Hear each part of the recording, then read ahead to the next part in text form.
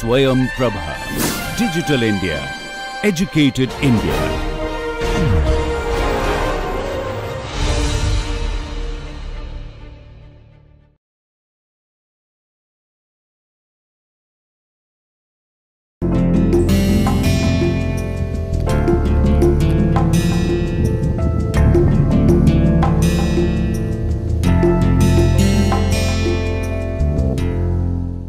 Good morning, friends.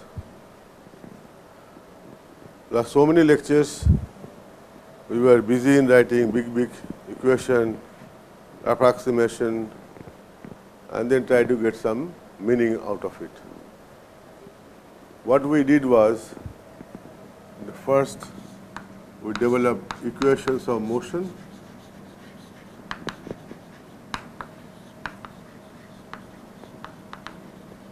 Then we segregated longitudinal, equations of motion,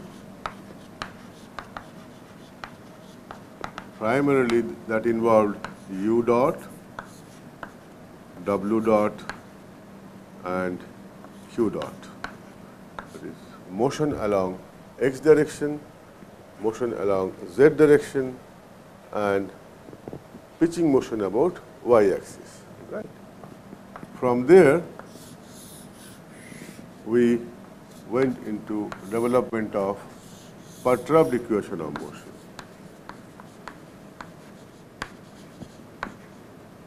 motion. And there we made a strategy, small perturbation. So we change u to this, v as v1 plus small v, w as w1 plus small w, and so on, with the understanding u, v, w in small letters, they are all perturbed quantities. From there, we developed perturbed equation of motion, which was typically in the form u dot equal to w dot equal to and q dot equal to the forces, aerodynamic forces, propulsive forces, and gravity. And there was a term like FAX, aerodynamic, FAZ, aerodynamic, MAZ, aerodynamic, apart from gravity term, etc., etc. Then what we did, we said, okay, let us be clear that FAX is function of motion variable u by u1, we non-dimensionalize this, alpha qc by 2 u1, then alpha dot, then delta E, etc. And for FAX, we said alpha dot contribution will be negligible. Similar thing we did for FAZ, said it is function of u by u1, alpha dot c by 2 u1, qc by 2 u1, then delta E. And similarly for M, we say this will be function of same variable,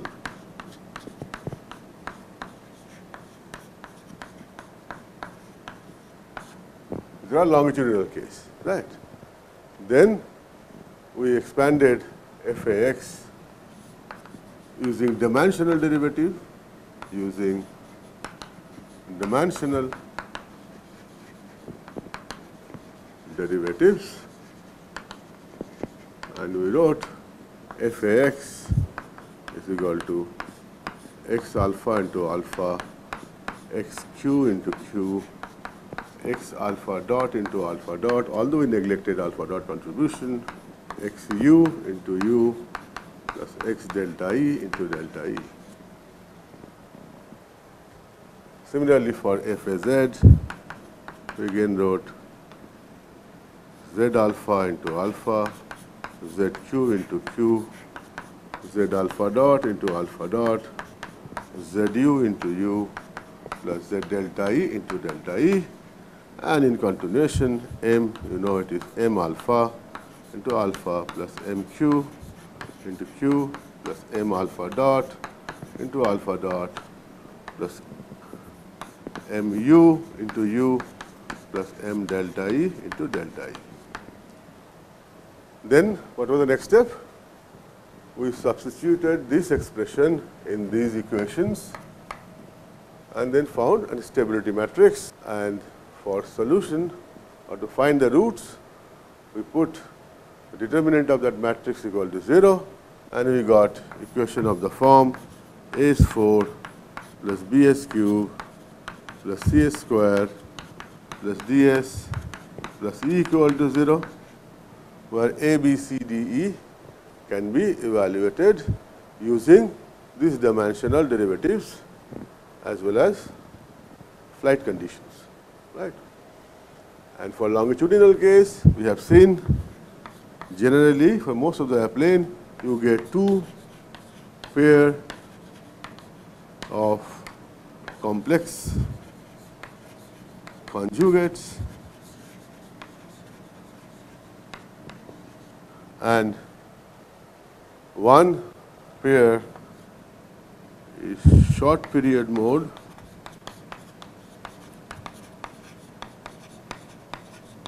that is where the real part large negative, and the other one again that is a complex conjugate which is a long period which is phugoid mode. All this thing we have done. Similar thing we have done for lateral directional case. There also we got equation of this form, and there when you do for lateral directional case, we found typically there are two real roots.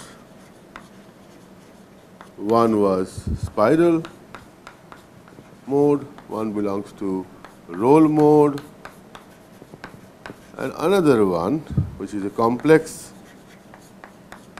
conjugate, and that was Dutch roll mode.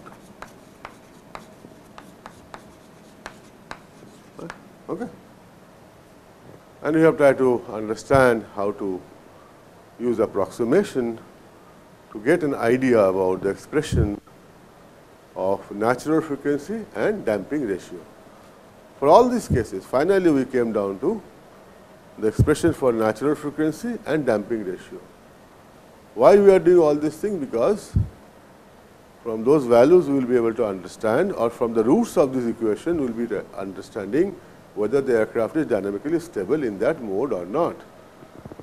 Further, the values of zeta, the damping ratio, and omega n will also tell us about the handling qualities of the airplane. And that will be dealt in the subsequent lecture, and during that only we will find the requirement of having stability augmentation system. Right? How do I get these equations? Because A needs complete detail of aerodynamic coefficients of the airplane, but the airplane is not fully ready. It is a conceptual stage. Maybe expressions were evolved. But more than that, if I am a designer, I will first start with one-dimensional dynamics and try to get feel for some important numbers. And then I will go for the approximate methods, and then finally I will go for the exact method. Okay? So the approach would be for a designer, he first tries with one-dimensional method, then approximate. As you know, approximate methods are not very accurate, but it's useful, and then for exact solution. Right. Designer will be always happy following that path. So let us revisit when I talk about one-dimensional approach for analyzing one-dimensional dynamics, which is also you are familiar. And I thought since so much of expressions we have written, by now many of you might have even stopped seeing the lecture because so many equations are coming. And my role is to tell you that these are to be done only once. And as long as you know the final result, you know how to handle this. Let us see if I take a longitudinal case.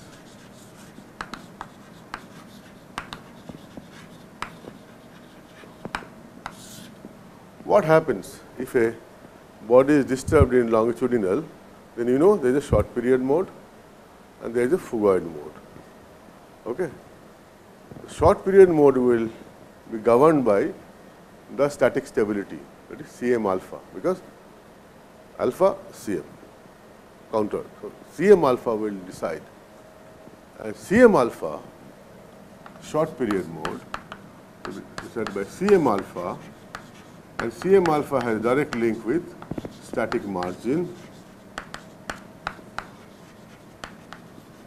because you know static margin is roughly dCm by dCl equal to minus static margin, and dCm by dCl I can write as dCm by d alpha into 1 by dCl by d alpha.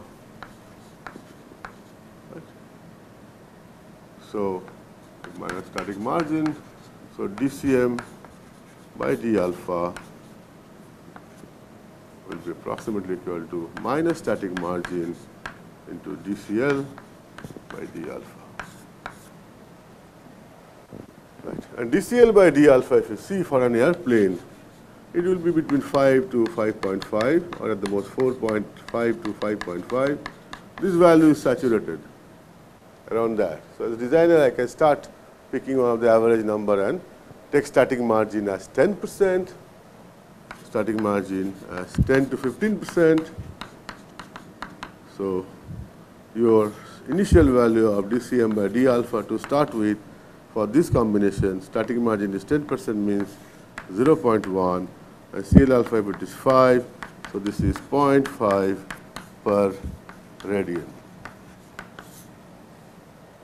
A typical value of Cm alpha of aircraft, small this aircraft, lies within that order minus 0.5 to 0.8 per radian. It's order of magnitude 1 per radian. So this is the importance of Cm alpha. And you are seeing the short period dynamics is decided more influenced by Cm alpha. Similarly, you will find Cmq also, pitch damping also will decide the transient or dynamics of longitudinal. We do approximation. We say, although I know that if this plane is disturbed in longitudinal plane by elevator deflection, it will not only oscillate like this, but also have a plunging motion, because force is there. So, there will be acceleration, deceleration like this. But we will neglect this. We say the time is so short, we will neglect this motion, plunging motion. We will only say it is pitching like this, which is equivalent to saying, which we have already done, that if I mount this airplane in a tunnel, and this is V, and this is the point where it is hinged, and only pitch degree of freedom, and you deflect it, the elevator, give a disturbance, and then it will go on oscillating like this. In such case, this is one dimensional case, because only pitching motion we are considering. In that case, how do I model it? That already you know, because I want to demonstrate you the advantage of dimensional derivative. So, you know, ideally I y y q dot or small q dot, let us say, will be equal to moment, which will be equal to half rho v square s c bar into Cm alpha into alpha Cm q into q c by 2 u1 plus Cm alpha dot into alpha dot c by 2 u1 plus Cm delta E into delta E. No problem. I have taken Cm naught equal to 0 to start, just to check the dynamics part of it, which by now you know can be written as q dot equal to m alpha into alpha mq into q plus m alpha dot into alpha dot plus m delta E into delta E. You have been using this, and you can see that what is m alpha? M alpha is nothing but half rho v square s c bar into Cm alpha by Iyy. Similarly, you can find out mq, m alpha dot, all these things we have done when you are dealing with bigger equation. Now see, once I know this, then I put in up, because there is only pitching motion, no plunging, so whatever theta is there, that is alpha, no plunging motion. So whatever theta, that is alpha, whatever theta dot equal to q equal to alpha dot, whatever q dot equal to theta double dot equal to alpha double dot. So I can now substitute in this equation, then I get alpha double dot equal to m alpha into alpha plus mq into alpha dot, because q is alpha dot, plus m alpha dot into alpha dot plus m delta E into delta E. So I can write this as alpha double dot minus mq plus m alpha dot into alpha dot plus m alpha into alpha minus m alpha into alpha is equal to m delta E into delta E. Right? Which standard form I can write alpha dot minus plus minus mq plus m alpha dot into alpha dot plus minus m alpha into alpha equal to m delta E into delta E. No problem, right?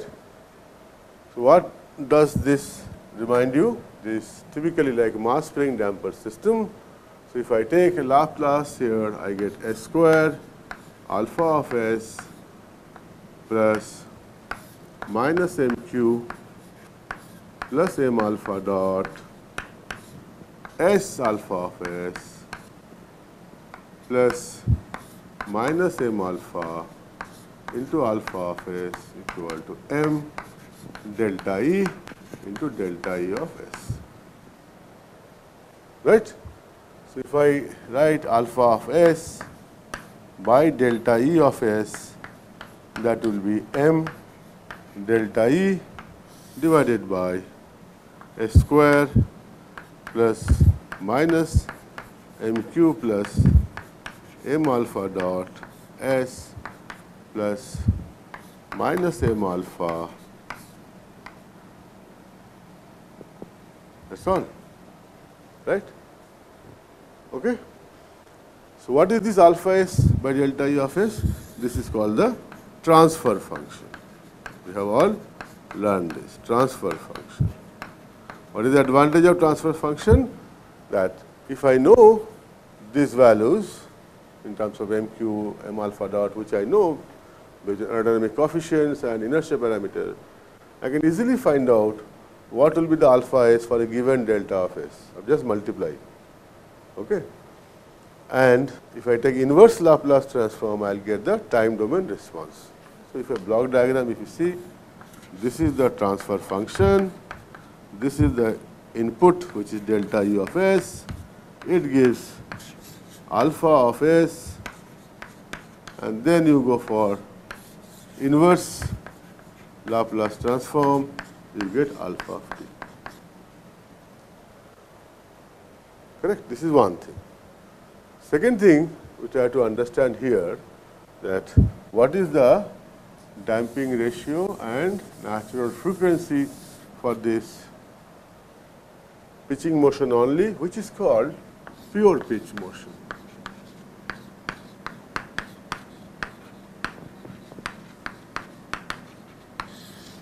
Right.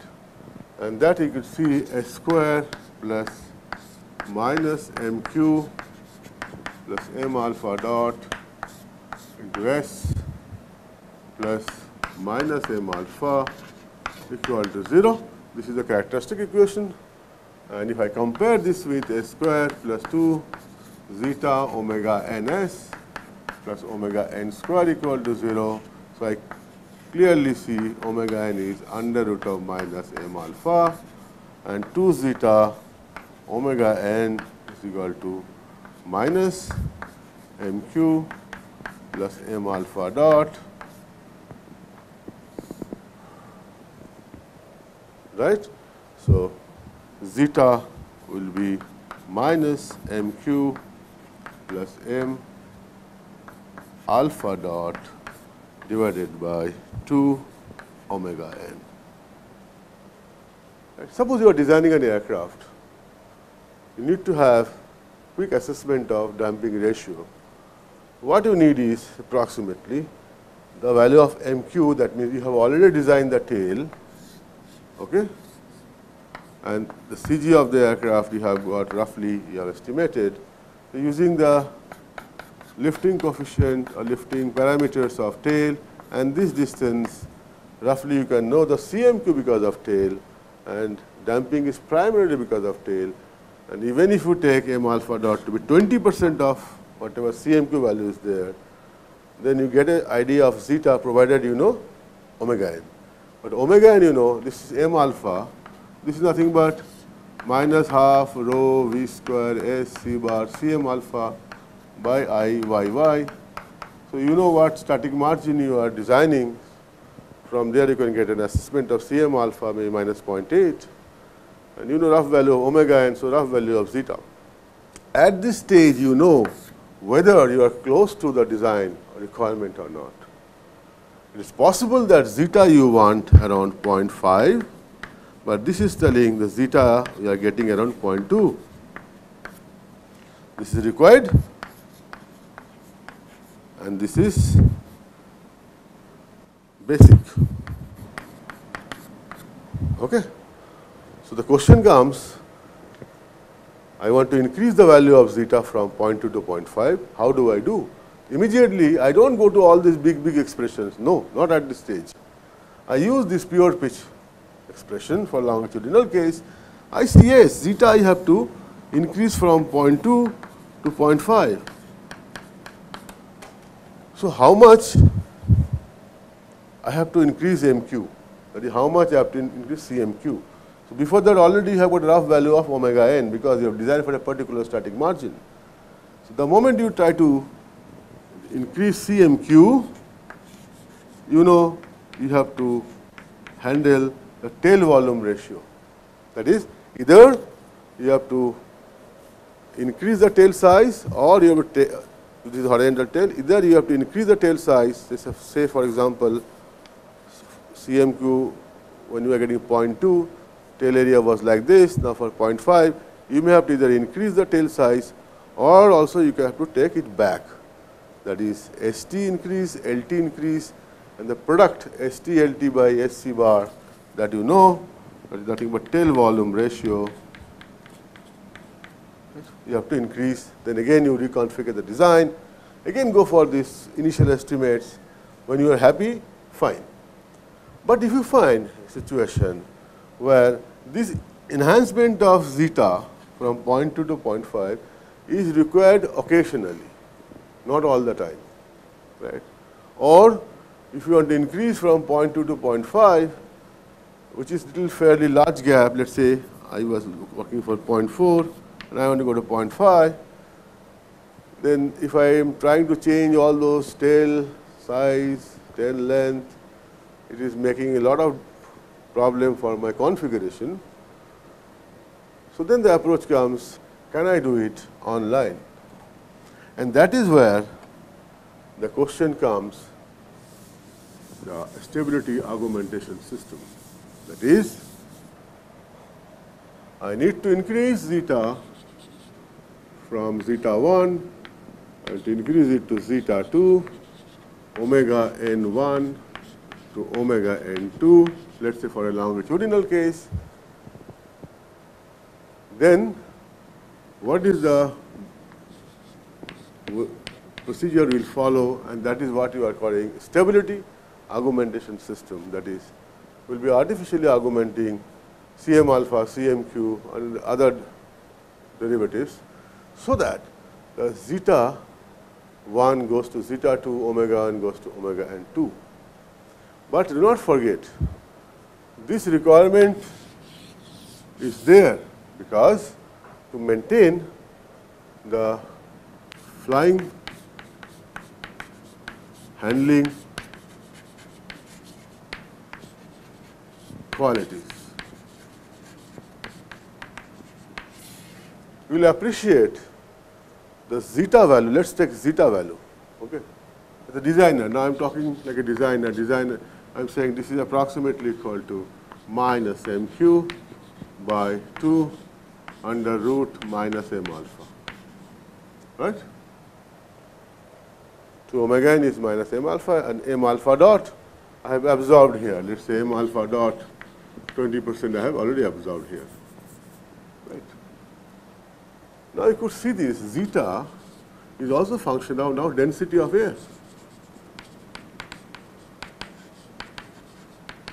Because mq is half rho v square s c bar will be there, you know, and here under root. So it is function of density of air.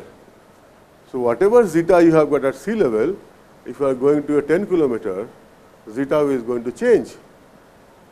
And that is where you have a question in mind. I cannot design my tail volume based on only one conditions, right? What we will do for majority of the time, wherever the aircraft is in operational, we will try to get the zeta around that, and rest, the variations, we get it through SAS. So they are required to operate for different altitude, different conditions, right? And that is the beauty. That's why you say online, right? Whatever altitude is there, automatically the stability will be augmented. Okay, that is the need for a SAS.